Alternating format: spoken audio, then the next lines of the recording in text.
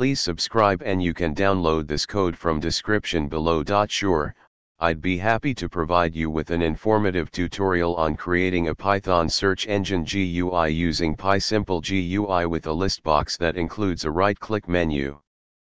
PySimpleGui is a simple yet powerful Python library for creating graphical user interfaces, and it makes GUI development easy and enjoyable. Make sure you have PySimpleGui installed. If not, you can install it using the following command. In this layout, we have an input field for the search query, a search button, and a listbox to display search results.